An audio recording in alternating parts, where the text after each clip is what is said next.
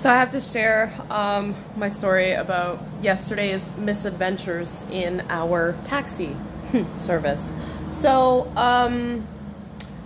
yeah, for anyone that has been following me, you know that this is my moving weekend and it's hectic and stressful, and I'm a single mother that's full-time with a 1-year-old and a 2.5-year-old, and we've been doing obviously the babies can't do anything.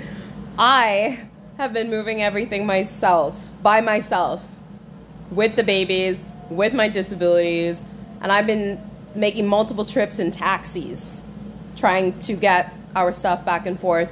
It's a $50 cab ride, just the one way. Well, yesterday, the Children's Aid Society had paid for the taxi, and they had already paid it in advance through their billing department and everything else to help us out. Well, the one taxi driver was demanding that I pay, even though it was a pre-arranged drive that was already paid for, and was being rude to me and my kids. And I had to get on the phone with the CAS worker, and I put her on speakerphone. I said, "You got to talk to this guy." I said, "He's being outrageous right now." So that was cleared up, but the guy was more worried about the phone and making sure he was getting paid than focusing on driving me and my kids. So they ordered us one other car to come back. Different driver completely. I get in the car with my kids. I load up the trunk. They couldn't even send a van. So I'm like, we're just in a regular car. I load up the trunk, I load up the kids, I sit in the car, and I ask him to put on the AC. And he doesn't respond, he just drives away, and he immediately gets on the highway because we weren't far off the highway.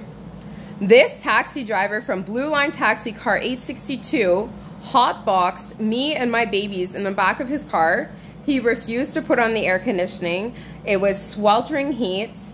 I ended up having heat stroke last night. I was deathly ill. My head was throbbing. I had a migraine. I was vomiting. All my muscles were like tense. I couldn't see straight. I couldn't walk straight. And I'm alone with my kids. Like, my kids deserve better than this. You know, I am so livid right now that I was begging the taxi driver. I said, this is cruelty. I said, these are babies back here. I said, I can't breathe. I feel like I'm gonna vomit. And I'm like begging the driver to put on the air conditioning, and he refused. I called Blueline Taxi in Ottawa to complain. Their complaint line is full. Their message box is full.